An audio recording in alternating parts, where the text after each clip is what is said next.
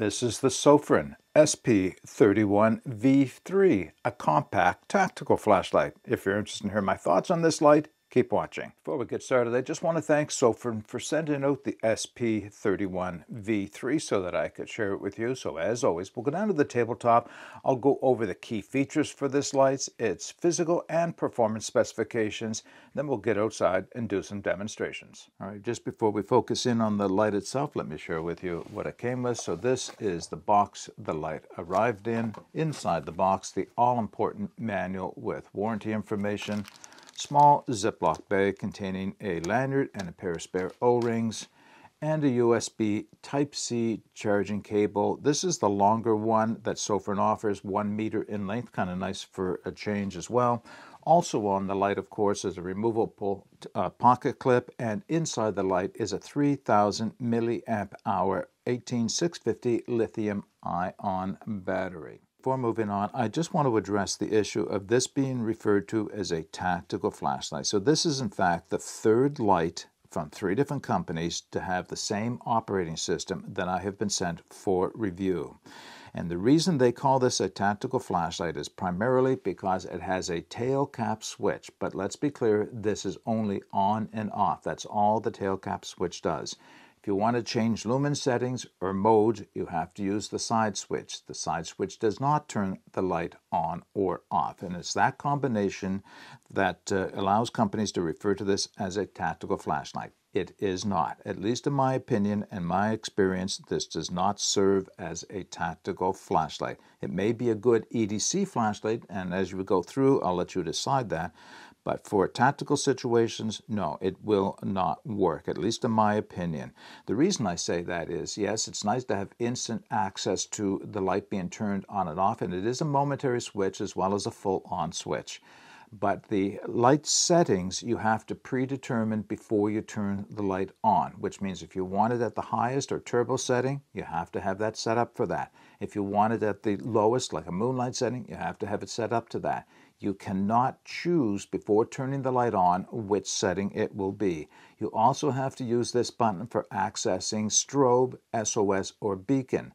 Strobe, yes, is a tactical application. SOS and Beacon, they're not. They're just add-ons to this. May make it a good EDC, but certainly not a tactical flashlight. And I'm pointing this out for a reason. I would like very much for flashlight makers to stop making lights that have these features and call them tactical flashlights. Again, it may well be a good EDC flashlight. We'll see as we go along. All right, let's go through the physical specifications for this light. To start with, the LED is an SST340, and it has a Kelvin rating of between 6,000 and 6,500. And as you see when we'll get it outdoors, it is quite white, bright, almost to the cool side. Now, overall length is 122 millimeters, diameter is 25 millimeters, weight with the battery installed, of course, is 128 grams.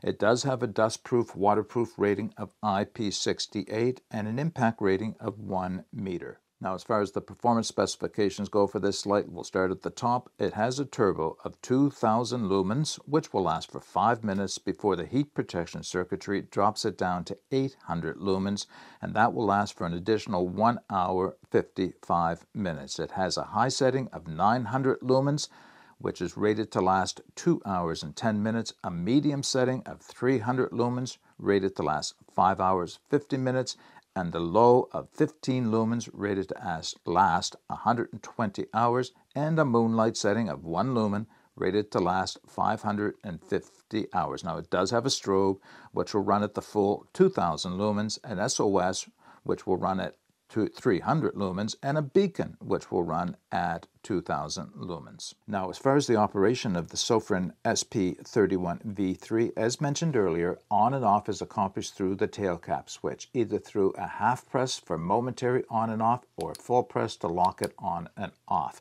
All the changes in lumen settings must be done from the side switch. So in order to do that, I first turn the light on, and then I can run through the cycle of the lumen settings by quick tapping.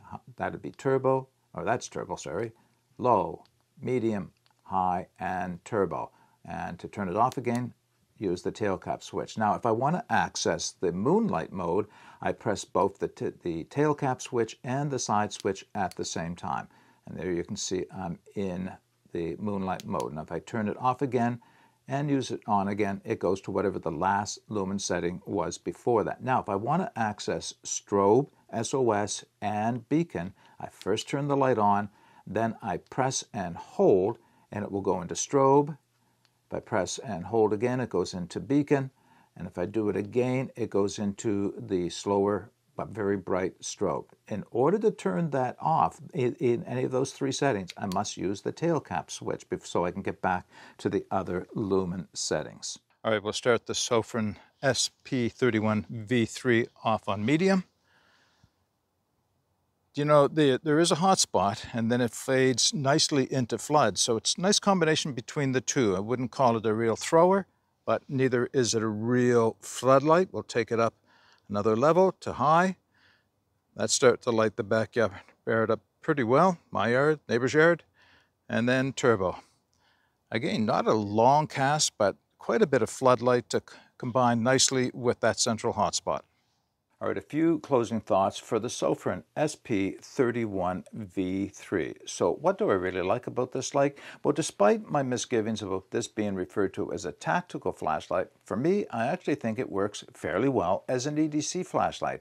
For an 18650 battery, this is quite small and has quite a bit of power to it, 2000 lumens. And as you saw when we got it outside, it is mostly a directed spotlight with some flood. Nice, clean, white light as well. So it does have a lot of value as an EDC light. I can live with the fact that I have to use the side button to change lumens and then just use the tail cap switch for turning it on and off. In fact, that's why I think it does work as an EDC light. I don't always want turbo. I don't always want Moonlight. I can set it at low, medium, and high, leave it there, and then it's just simply pressing the tail cap switch to use that.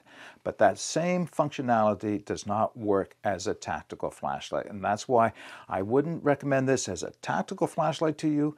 But if you're interested in a simple to operate and still functional EDC flashlight, yeah, I think it would work quite well in that mode for use.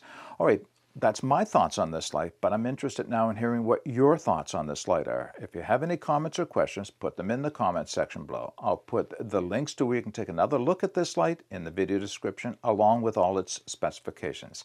But until next time, get out and explore and take that path less traveled, because it will make all the difference. Bye for now.